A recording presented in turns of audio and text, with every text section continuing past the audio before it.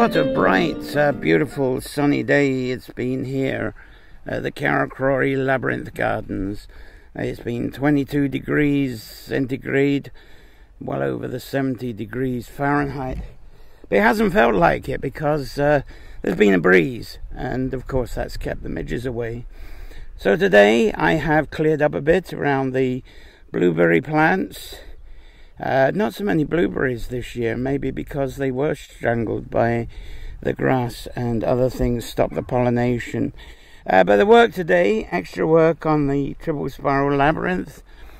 I think you'll see that from last night you can see extra that's been done here.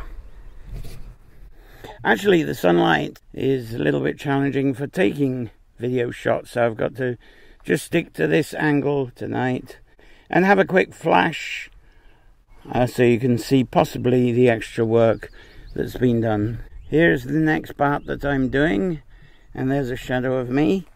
When that is done, I'll go around the outside of this so people can actually see where the outside of parts of this Triple Spiral Labyrinth are.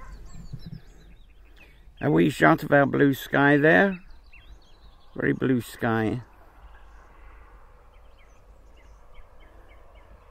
It's feeling a bit naked now, but when the lavender fills out, this will be very abundant again. I will not be working on these labyrinth gardens for a few days now due to other things that I'll be doing, so there won't be an update possibly until next Monday. I will include a frontal shot of myself, so it'll remind you of what I actually possibly look like. Thank you very much, all sponsors and supporters.